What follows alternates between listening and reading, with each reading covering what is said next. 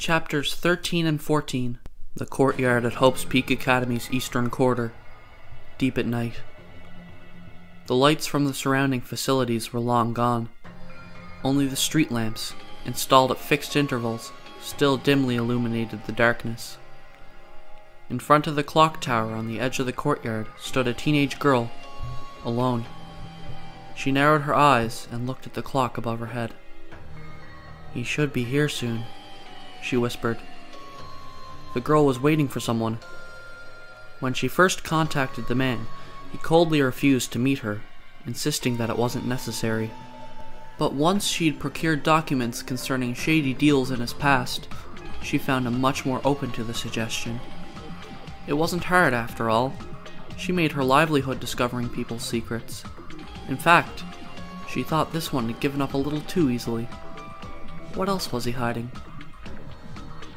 Fame is a fickle food.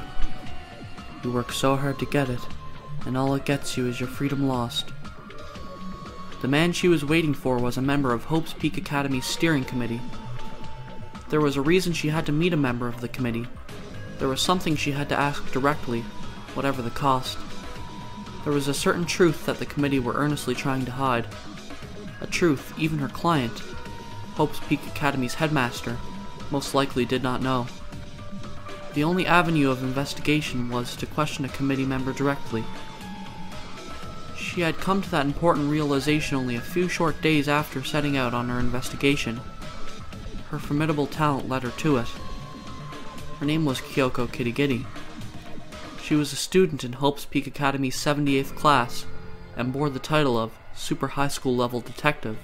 And right now, she was employed by Hope's Peak's headmaster to investigate a certain incident.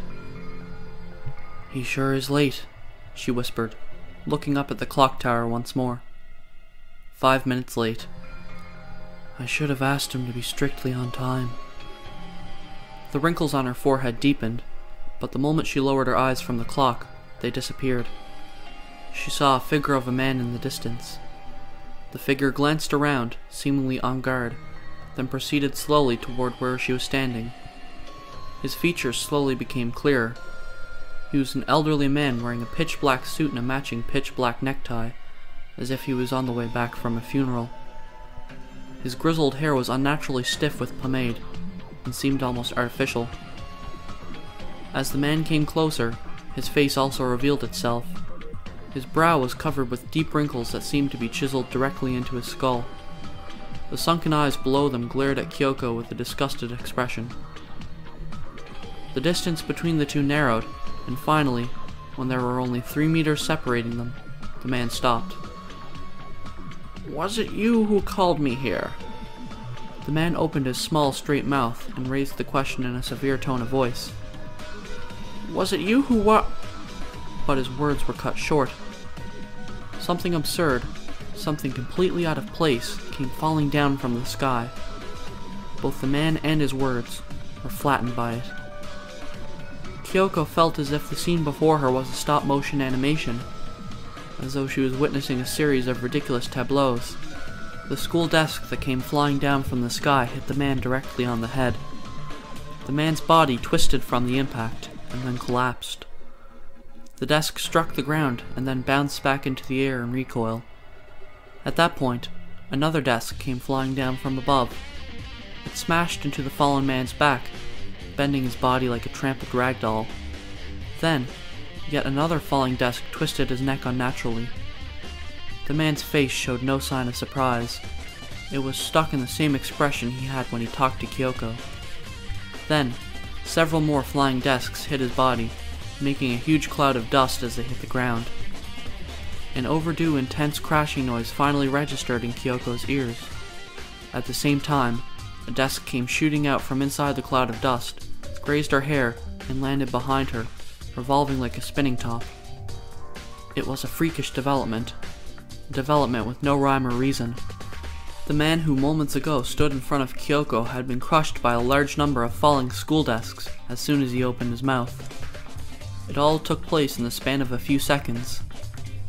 It took Kyoko only a brief moment to regain her senses.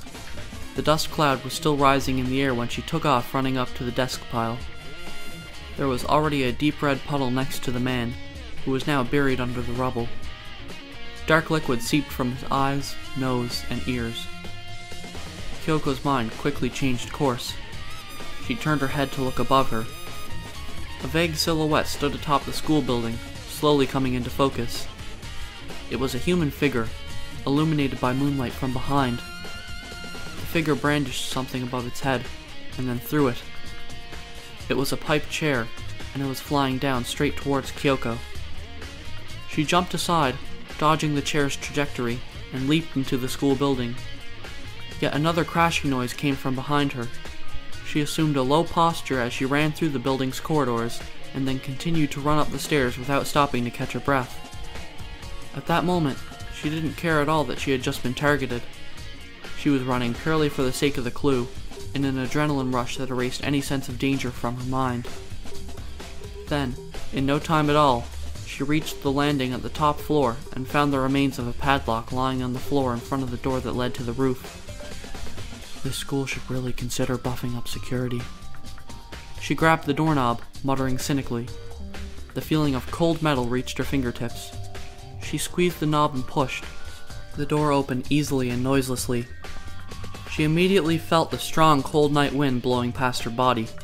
She took a single cautious step into the doorway, and quickly looked around the roof, dimly illuminated by starlight. There was no one there. She walked around the concrete floor, thoroughly checking the area near the door and every other place where a person could conceivably be hiding in the shadows. Nevertheless, she couldn't find anybody. I just missed them.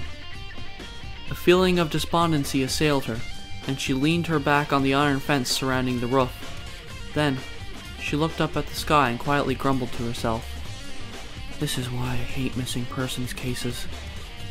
Suddenly, a cold shiver ran past her back. Something wasn't right. She quickly turned over, pushed her body over the railing, and looked down into the courtyard. Her face caught the cold night wind, and her expression quickly turned grave serious. She could see the wreckage of school desks and pipe chairs near the clock tower, but there was something missing. The body that should have been there wasn't. Kyoko's teeth chattered from the cold as she pulled her cell phone from an inner pocket. Just as she was about to push the call button, a hint of hesitation appeared on her face. Nevertheless, her finger soon pushed the button. After a couple of rings, she heard a man's voice. "Are you free right now?" Kyoko asked, skipping a greeting. "There's something I want to report directly. I'm coming over." It was a few minutes after Kyoko Kitty had disappeared from the roof. Bzzz. A strange sound, as if the very air was being torn, echoed through the East Quarters courtyard. "Zap zap! Taser gun!" exclaimed the high school girl, touting a pistol-shaped object high over her head. Her eyes were focused on the two guards lying in a pile on the floor, collapsed. They were both lying face down, and each had a small, thin needle sticking out of their back. A wire ran from each needle to the pistol in the girl's hand. "Take that!" she cried and pulled the trigger. Bzzz. The bodies of the two men, who were already unconscious, shook and spasmed along with the violent noise. "Ha ha!" An ecstatic expression appeared on the girl's face as she watched them. Junko Nishima. She had no makeup on, looked as if she had just woken up from sleep, and kept yawning big yawns. The pistol she held in her hand was a taser gun, a powerful self-defense weapon. It was a type of stun gun. By shooting some target with a needle connected to a wire, she could send an electric current through the target's body. It wasn't originally strong enough to kill a person, but since she'd modified it to send a stronger current, it wouldn't be so strange if someone did die. A despair-inducing self-defense weapon. One might say it made her unbeatable. Junko Nishima continued playing with the taser gun for a short while, but soon grew tired of it.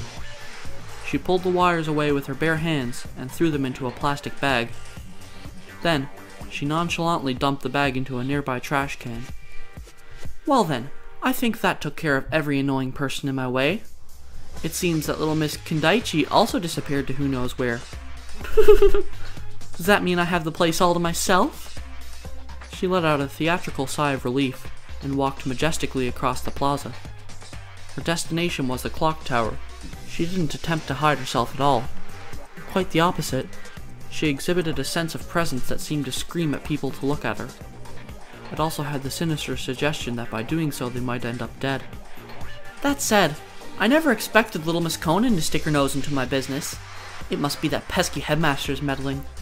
But my plans for this scenario don't include her at all, so what am I to do? I mean, it is interesting to have her around, but it's also possible she'll be a real hindrance after I went through all that effort to, hey, wait? She stopped abruptly, as if about to trip forward, and stared at the wreckage of the school desks and pipe chairs in front of her. The moment she saw it, the cruel smile that was plastered on her face disappeared. The body isn't here, she spat out. Again? This sure is despair-inducing. As despair-inducing as all your dreams crumbling down. Nevertheless, there was a smile on her face. Smiling, she kicked the pipe chair that was lying on the ground near her feet. It didn't seem like a very powerful kick, but the chair flew a few meters, hit a street lamp that was in its way, and shot off into the air like a ping-pong ball. Then, when the sound of the clash's echo disappeared from the plaza, Junko Nishima's figure was already gone, vanished like a shadow.